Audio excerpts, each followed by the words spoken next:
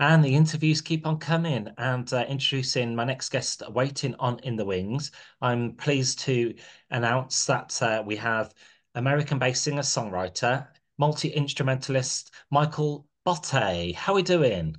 Hey, Danny, it's good to meet you, brother. I am doing great. Thank you so much for doing this. I know we took some time to schedule this, but I'm happy we did it. Thank you. Yeah, you're welcome. Well, we're here now, so that's the main thing. And Michael Botte, that's a great name. And you also play with a band as well.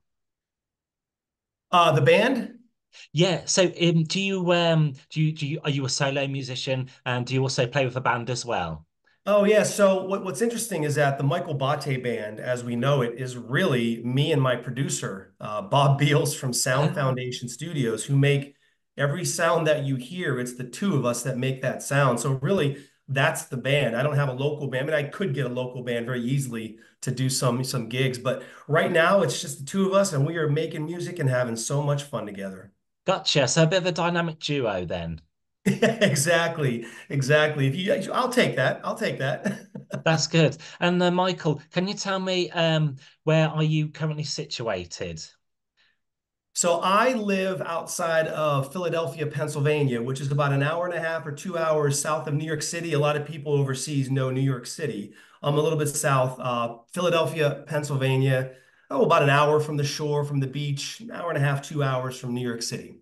Oh, that's great. I did some research and they call Pennsylvania the Keystone State. Is that right? Keystone State in Philadelphia is the city of brotherly love. And we all know where Pennsylvania, Philadelphia, they've exported some great music over the years and the decades. Yeah, of course. Yeah, I mean, one of the biggest acts, I mean, back in the 70s, I mean, Hall and Oates, Daryl Hall and Oh, John Oates, Philadelphia born and bred. They're one of the biggest ones from back in the 70s, but there's been a lot of, a lot of yeah. bands, but they were one of the bigger ones back in the day. And you're not too far from Ohio as well. So Ohio is the next state over. So for me to get to Ohio, it's about a 5.5 hour, maybe 6 hour drive. It's due Oh, west. Yeah. yeah, bit of a way then. Yeah, that's where my producer actually lives in Ohio. So he and I live about, I don't know, 8 or 9 hours or something apart. It's the funniest thing. We've made so much music together. We've never sat in a room together. We do everything virtually, just kind of like how we're doing. I record locally here, he records there, and we send files back and forth. Hey, this is 2024, and that's just kind of how things are done sometimes. Oh, it's amazing how technology's progressed, like, say, the past 5 to 10 years. Yeah, it allows for people to do things like this. I mean, it's unfortunate that we live so far away. I would love to sit with him, but we fit so well together. I mean, we're doing a lot together and we just fit. And it's unfortunate that we live far away, but that should not be a barrier to what Yeah. we're doing, right? So with technology, local studios, we're able to accomplish what we're doing. That's understandable. Sometimes when I meet my guests like in person, it feels like I know them because I know it's virtual, but having that connection, I feel Yeah. like I know them. It's quite not strange, but unique in a way. Yeah. Right. And so just talked about you geographically, like your background, where you're situated. Can you tell me how long you have been like making music for? Yeah, I guess I've been writing and playing for decades. I mean, gosh, one of the songs that I released last year called My Way was actually written about 25 years ago, and I finally released it a year ago. So that'll tell you I've had quite a few songs sitting in the book, if you will, Hmm. for a very long time. But to be honest, I never really tried anything for real musically until COVID quarantine. And you've probably heard the story before. I wasn't traveling for work, things were shut down. I had a lot of time on my hands. So I finally learned how to make demos and record and send demos out. So even though I've been writing and playing for decades, I never recorded a note in my life until Hmm. 2020, and that's when I met my producer, and that's when all this kind of got started. So it's really only been about 4 years, but man, I feel like I've done so much in the last 4 years. It's been Hmm. a pretty good ride. Yeah. But yeah, I guess thanks to COVID quarantine, if there's something positive that came out Yeah. of COVID, the Michael Botte Band was born. And you've heard this story before, I'm Yeah. sure. I know the very early 2020s are unprecedented times, but what come out of it, as you say, people had a lot of time on their hands to kind of like find their direction with their music as well. Yeah, it was amazing. I mean, it's always been in me, I guess, but I never had the time to try to pursue it. So I guess if there's one positive, and COVID, of course, was unkind to many people in different Mm, ways. And to be honest, it was very, very unkind to my family. A lot of the songs that I wrote were about our time at COVID. But if there is a positive, I finally got to make music, met my producer and just, get to do things like this with people like you. It's Yeah, fantastic. that's good. Positive as a key word. Yeah. So do you feel like after all these years of so long now, you've reached that peak that you're finally satisfied with, like the level? Or do you think that you never there's never such a thing as never keep aspiring. You can always, dream for, higher. Yeah, I will admit, my producer and I have enjoyed, some success. We've had some nice accolades and different awards and different, chart topping songs. But to be honest, it never stops. I mean, we're just changing musical direction. We're becoming more creative. As an example, my first, I think, 5 songs were more in that kind of country rock, Americana world. Mm, And then the next couple songs, Radiate and I Got a Song, were more in that alt pop rock world. And then the summertime, I released a reggae rock song, which is around like the Police vibe, that like reggae rock vibe that they did. And then just a week or two ago, I released a club lounge remix of one of my songs, Radiate. yeah. So, Danny, I'm just exploring and having fun. And as a matter of fact, my next release, which is October 18th, is completely different. It's like a modern hard rock, reminiscent of like Linkin Park and Evanescence and that kind of music. So, to answer your question, have we peaked? Nope.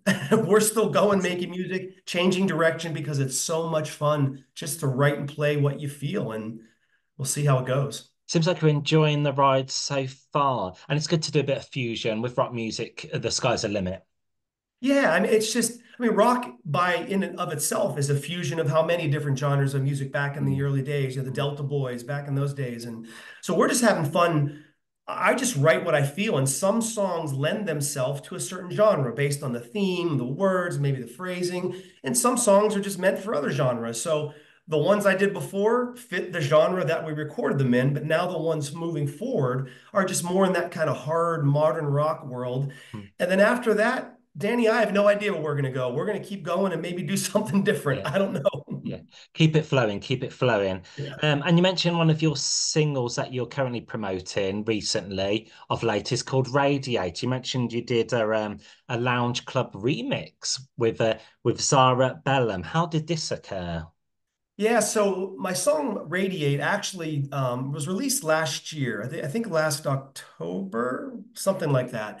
And it did pretty well on some of the charts. It actually made it up to number 41, I believe, on Cashbox Magazine's, Pop Rock Top 100, which was just amazing for me. I never ever dreamed of anything like like that happening. Then what happened was a producer named D-Ray. D-Ray, the producer is his name, who owns a company called Soul Resurrection Music. Mhm. He heard the song and then messaged me and said, "Hey, I like that song. Would you be interested in doing a lounge club remix?" And Danny, honestly, I never even considered anything like that. Just not my world. However, I thought to myself, why would I decline that offer? When a producer that from Charlotte, North Carolina, hears one of your songs, wants to do a remake, you say yes.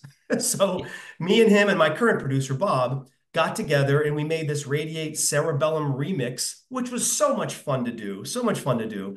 So yeah, that's how that came about. Just, another producer heard the yeah. song and wanted to do something, and I said yes. Oh, that's good. I know dance music is like a genre in its own form. It swept the world. What's it like hearing your music in a club? Have you been in that situation before? Like, is there many bars or clubs where you Mm. are?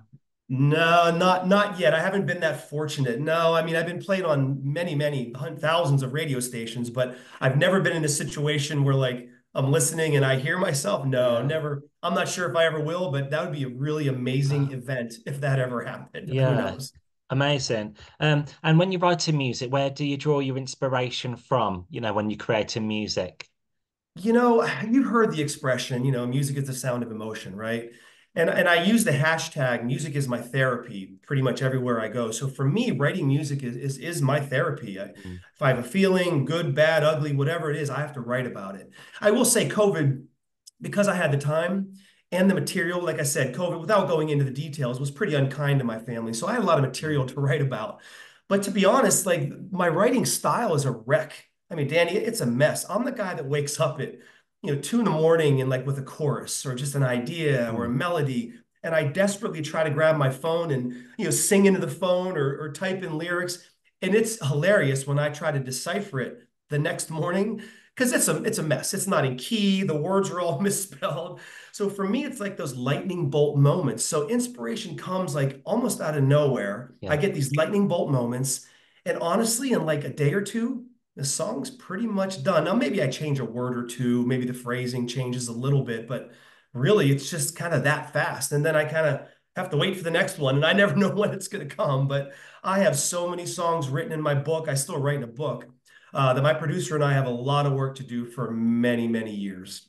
And then when composing, putting music together, songwriting, lyrics, and everything, of course, you go to the recording studio. Do you find that element a bit of escapism and tranquilizing as well?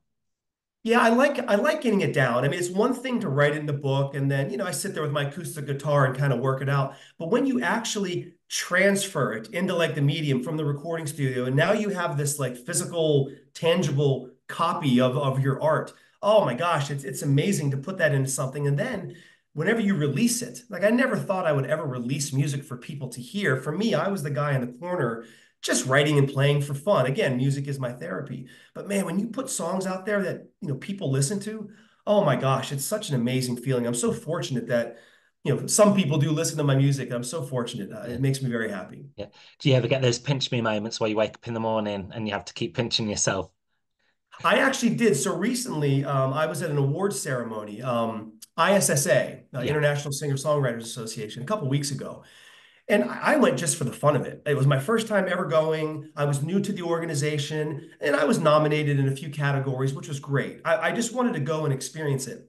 And then they called my name up on stage to win an award. So talk about a pinch me moment. The funny story is I was actually filming another musician who I thought his name was going to be called. And then they called my name. So he had to get his phone. He's filming me as I'm filming him. So talk about pinch me moments. Yeah, getting an award for Emerging Artist of 2024 for ISSA was definitely a huge pinch me moment. Yes, yes. It just goes to show, doesn't it? I did catch the red carpet of you, you're chatting, with, Yeah. the presenters. Was that a good experience?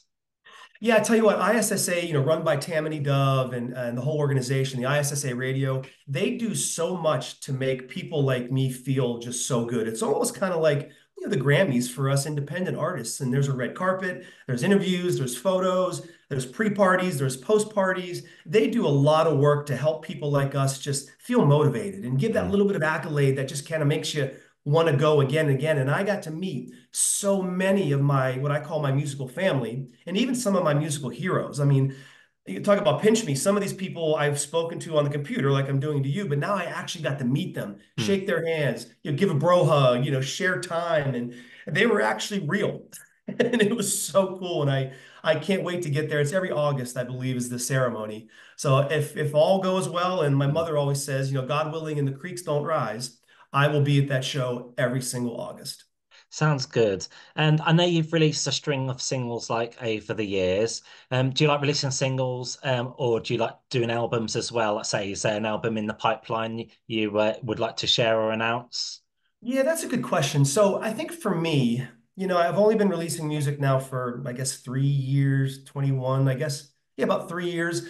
I'm not sure. I mean, I do have some songs that could be a cohesive output, like maybe an EP or something like Mm, that. But I don't know. I just kind of want to keep building the singles, kind of build the audience. And maybe when I get to a certain point where I have an audience that maybe is hungry for a cohesive piece of work, yeah, maybe I'll consider something like that. But right now, I'm having so much fun doing singles. I was doing singles every 4 months. I was with a record company for last year, and we were doing a single every 4 months. I'm not with the record company anymore. cool. So now I'm going to do a single every 6 weeks. I have so much music to get out, and I thought, my gray hair is getting more and more prevalent. Danny, what am I waiting for? Yeah. I want to put music out, and hopefully people want to listen to it. So I'm going to keep doing singles every 6 weeks.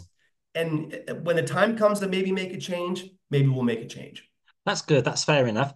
So when the time's right, you might have, put out a collection of songs. Yeah. What are your thoughts on vinyl coming back as well? They seem to be really popular. I know they're expensive, but vinyls. It's good to see young people holding a vinyl in their hand.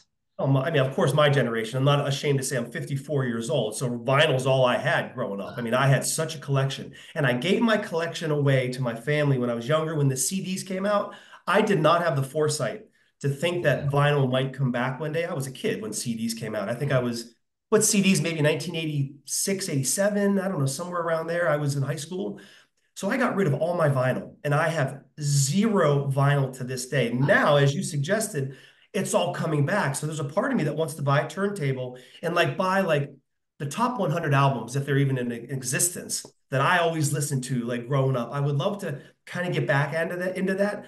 But to be honest, I haven't done it just yet. But I'm happy that it sounds like it might be more available. I'm not sure how many people are actually putting out vinyl of the old stuff. Mm. I mean, some of the new stuff is coming out on vinyl. But Yeah. I'd like to get back into that hobby because there's just nothing like putting that needle on that record, man. Yeah. Hearing that little scratch and then the sound comes out. Mm. Oh, It's quite frightening. At home, I've got three truckloads of like well, they're vinyl of like club classics, dance oh, music from late oh 80s, man. 90s to 2000s.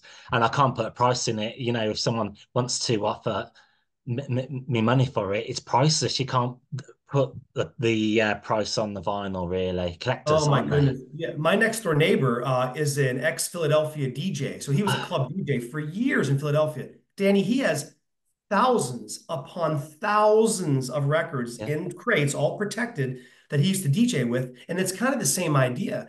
He should probably sell them and get rid of them, but he just can't. He Mm, just mm. cannot do it. Maybe someday, but yeah, he has one heck of a collection of old vinyl. Amazing. Do you do music videos as well? Do you like to be a bit adventurous with that side creatively? Say doing a music video on YouTube. Yeah, I've done some music videos without like me being in them, just going through different footage and a lot of it's stock footage. There's so much video out there that's royalty free. I made a video for Radiate.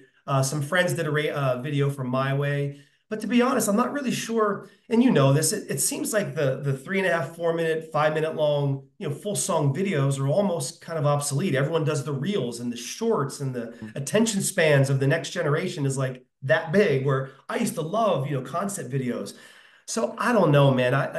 I've been asked that before, and I don't know if a full video is in my future, Mm, other than using the different royalty-free sites to put something together that's yeah. kind of cohesive, that matches with the lyrics. I've done a couple of those. I don't know. I don't know the answer to that. I think it'd be fun, a lot of fun to do like a real video. But man, there's a lot of time, energy, costs involved, and I'm not sure if you get much of a return anymore. I don't Mm, know. mm. So I don't know. I don't know the answer to that question. I wish I could answer, but I don't know. Sometimes you just can't beat, putting a video of a live performance on. Yeah, that would be a trip. I mean, that Mm, kind of thing's very, very different. That would be amazing. Maybe in the future, again, I'm not closed to anything. I just want to do whatever gets my music out there, whatever gets me heard. I'm willing to try. yeah, that's good. Next question for you now. You mentioned like, the bars in, where you are, in Pennsylvania. Um, do you like to frequent open mic nights as well where you live? Where check out local talent? Oh yeah, there's a couple that go on, and I tell you what, a lot of these open mics. I mean, again, it's like people like me that maybe have been writing and playing for years, and maybe they really haven't done anything. I don't want to say professionally, but like Mm, put music out. But it doesn't mean that they don't have phenomenal songs and great songwriting. So I have gone to quite a few. There's a couple local bars that do it, a couple small little restaurants that even have a little stage where I've done it and people have done it. And some of the music you hear is pretty fantastic, but not everybody goes through the process of recording and distributing and marketing and all that kind of stuff. That's a whole nother world. I mm, wish it were just as easy as having a great song. That's like 10, 20% of it. The rest of it is all this marketing and doing things like we're doing right now and podcasts and interviews. And not everybody wants to do that. They just want to go yeah, to the local bar, play a couple songs, and call it a day. And yeah. there's nothing wrong with that. Mm. Nothing wrong with it. Do you do a few gigs yourself locally, stateside, within your states, like tours? So when I was with my record company, there was a couple different tours going on, and you have to kind of wait your time a little bit to get slated into the tours. And I was kind of the next one in line, and then different things went on, and I didn't renew my contract. So now I'm kind of like back to zero. So in the near future, no, I have nothing going on other than like little things that I do. But all I'm going to do is just keep making music. That's the most Mm, important part. I just want to keep making music, putting it out. Whatever comes after that would be gravy. yeah. Another question for you. Another track you released was called "Dance with Your Shadow." That's an interesting song title. What's the kind of the backstory behind this one? Is it a new record? Has it been out for some time? Yeah, so Dance came out July, just this summer. and that was kind of my summertime, reggae rock jam. So when I wrote that a long, long time ago. I wrote that decades ago, honestly. And then kind of I was thinking of like the different ways I wanted to make music. I was listening to a lot of the Police, and I was going back to the early catalogs of the Police. And I was reading about how Sting and the Police were, very, very influential, or the Jamaican music coming over in the Mm, 60s and 70s into London was kind of influencing Sting and the Police and the music scene. And I thought, well, not many people do that reggae rock vibe. So I wanted to kind of go back in time, kind of evoke that sort of Police reggae rock vibe, mm, but then couple it with like a big chorus, like a big Nickelback chorus, if you will. So my producer and I went back and forth, and that's kind of where Dance with Your Shadow came from. The whole theme of the song was about a beach experience I had in the Gulf of Thailand many, many years ago. So it kind of lent itself to that kind of mm. reggae summer vibe. So that's why we put that whole reggae rock, vibe into it. I wanted to do it in the chorus and not in the verse. And my producer was like, no, no, we got to do it in the verse and then come in with the big chorus. So he was right. So that's kind of a newer release. It was so much fun to write and play. And it's very, very different playing that reggae rock vibe versus like a rock vibe. You come in on the two, not the one. It's just a different feeling. Yeah, But it was so much fun. And I have a couple more songs that probably will fit that yeah. vibe in the future. Not anytime soon, but there'll be more Yeah. probably like that. Well, we'll check that one out. And I heard an Englishman in New York yesterday for the first time in a while, and I just loved the breakdown in that song. When you've got the jazz and then you've got the kind of reggae, and then Sting's doing his kind of like thing as well. And you say like Roxanne as well. It's got that kind of fusion sound, isn't Yeah. it? Yeah, yeah. No, I just wanted to try something. For whatever reason, and a lot of songwriters will tell you this, they'll write based on whatever they're listening to kind of at that moment. So when I was putting that together, I happened to be listening to the old Police songs and I thought, holy cow, this fits perfectly. And that's just how it happened. That's simple. Yeah. A couple more questions to go. Just going to wrap it up shortly. But I just wanted to ask, you mentioned the police, Sting being inspirational to you. I know Bruce Springsteen celebrated his 75th birthday literally the other day, the other week. Any other bands or singers who have inspired your music otherwise as well? Oh boy, gosh, yeah. There's been a lot. There was one particular musician who just recently passed away a couple years ago. I don't remember exactly when. His name was David Crosby. You probably know from Crosby, Stills, and Nash. Crosby, Stills, Nash, and Young. So David Crosby was my favorite musician for I don't even know how long, as long as I've been listening to music. And I always thought, man, I would love an opportunity to, if I had a wish in this world, to like sit in a room with David Crosby and play maybe a couple bars of one of my songs and let him put like one part harmony on the top of that. Oh my goodness, that would be a dream come true. But so he was always a big inspiration, just the Mm, way they did the three-part harmonies. And I always put harmonies into my choruses. I love the idea of harmonizing. So he was one of my favorites. He left us, not too long ago, but that was a mm, big blow. But yeah, that was a big influence for me was David Crosby, the whole great. Crosby, Stills, Nash kind of movement. Sure. One final question I've got to ask you. Where's best to follow you on social media? Those platforms and any official websites you may like to share. Yeah, so I do have a website. That's my band name, Michael Botte Band. And the good news is that every social media site there is, it's Michael Botte Band. The good news is that when you distribute music, whatever distributor you use, they put it on every platform on earth. So Mm, it's Michael Botte Band. The only difference is Twitter because it was too long. So Twitter, it's M Botte Band, but I don't use Twitter too much for music. I mm. mean, the radio shows, I talk to the radio shows via Twitter, but really it's Michael Botte, Yeah. BOTT, band is everywhere. Great. Well, lovely chatting with you today, Michael. The interviews go so fast. All for me to do is play your new record on my show. Is it Radiate you would like wish for me to spin? You could do, you doing the remix or the original? It's up Yeah. to you. Yeah. Would we do the remix? That sounds Sure, why not, quite man? That'd be interesting. fun. That'd be Great. fun. Well, thanks very much joining me today, and I really wish you well in your new direction. All right. Thank you so much for the time. I appreciate you. Thank you. No problem. It's a pleasure. Michael Botte band on my show today.